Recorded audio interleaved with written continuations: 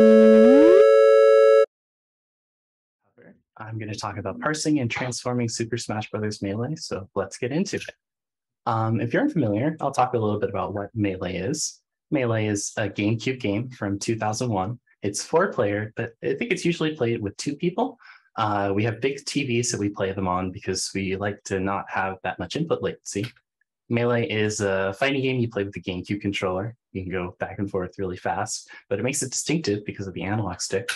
And Melee's an esport. So this is a tournament I went to in 2018, Fight Pit 8. There were 239 attendees. You don't need to worry about how well I did because I'm a lot better now.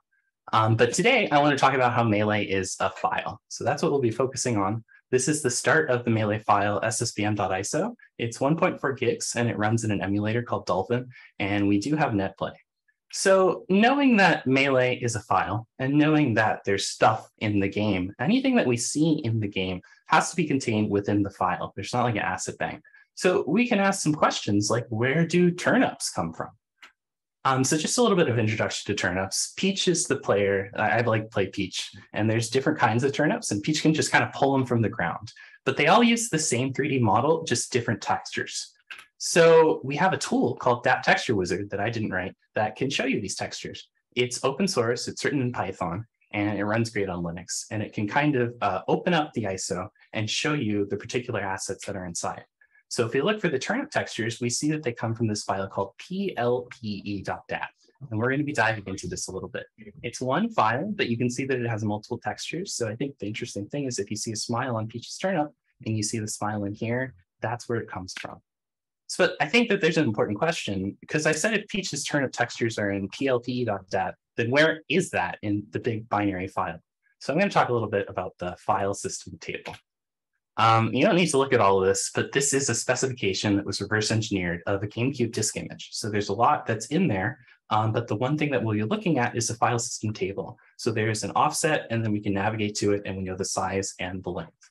The entries will basically tell you where files are, what their name is, and how long they are. And all files are contained within. So this is the entry for Peach's turnip file that we looked at earlier. So I have a little graphic here to kind of show you the format. We got some flags saying it's a file. It's got a specific file name for it, which is actually an offset into a string table. We have an offset to the actual data, which is, the binary representation of those art assets. And we have the length store. So all files are recorded like this. And if you have this, you have all the files. So knowing all this, we know how we can look up and find something, but what if we changed what was there? So we're going to transform Captain Falcon with Rust. We're going to be using this costume. It's the Melee inspired Potemkin Captain Falcon. Don't worry about it, but the artist is Danger. And I'm going to go through this fast, but I was thinking initially what the code would look like. So I wanted to have replacements as values that we pass around as a type. I wanted to have an enumeration for each character file, so you can only replace valid characters. I wanted to use a vector of U8s for when we're passing things around. And if we have an ISO and we have some updates, then we definitely should be able to build a new ISO with those replacements in place. So just to talk a little bit about what this looks like, I don't have time to show the implementation, but I have a graphic. On the left is the normal ISO, and on the right is the modified ISO. So this is when we're replacing Captain Falcon's green costume to turn him into Potemkin.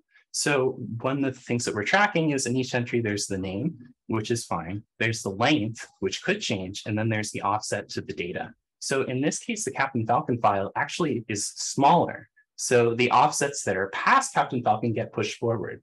So this is what my code tends to do.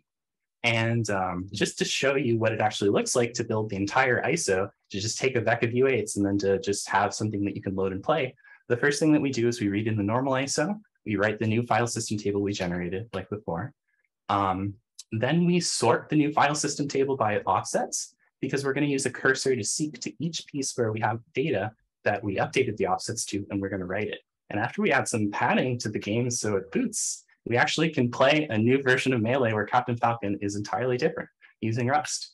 So just for some next steps, I was thinking about changing the name because it's not very compelling. I wanted to blog about the challenges I went into. I only support Captain Falcon, so I need to support more characters. I wanted to output runtime traces and graph viz that are similar to the diagrams I showed you here. I need to write example code and docs. I want to publish a crate, and I have a dependency that I want to take out since I learned how things work. And you can check it out on GitHub. So yeah, thanks everyone. I got a few acknowledgements. I just want to shout out the Gaily community. It's an LGBT space where you can play Smash, and it's been a huge help for me. And these are some players I think are cool. So yeah, thanks everyone. That's it for me.